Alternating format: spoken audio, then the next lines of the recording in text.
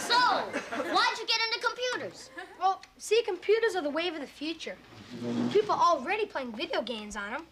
Someday, people are going to do all their banking with computers, their shopping with computers. Someday, almost everything's going to be done by a computer. Well, that's nice, but we need special stores at the Picker. Like, can you embezzle $1 million with this thing? Arnold. I'm sorry, Rick. I mean, I can't take what you've given me so far to my editor. He'll bury us on page 9 next to P.E. Potpourri. Well, I think I better go. I gotta find a better story. Arnold, there is one thing some people do.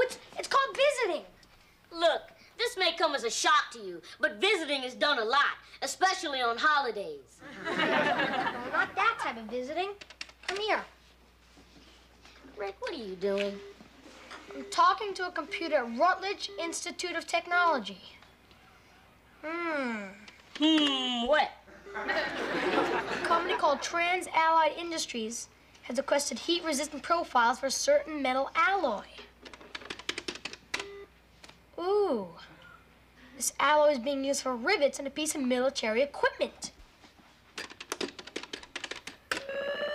Uh-oh. Uh-oh, what?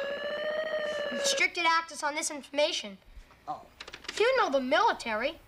They put restricted access on everything. I'm gonna try and break the code. Can you do that? Well, I've been experimenting with a code-breaking algorithm that might just give us access. I'm gonna break this code. All right, go for it.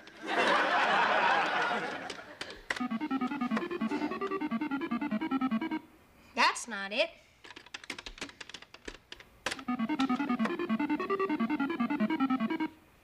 That's not it.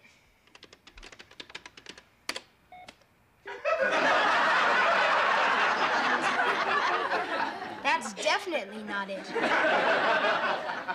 Okay, now I'm mad.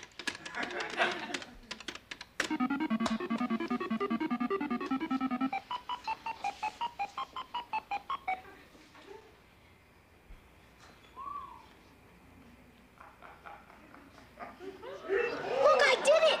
The Starlight 2000! Oh, Rick, this is the greatest story ever. I'm talking Pulitzer.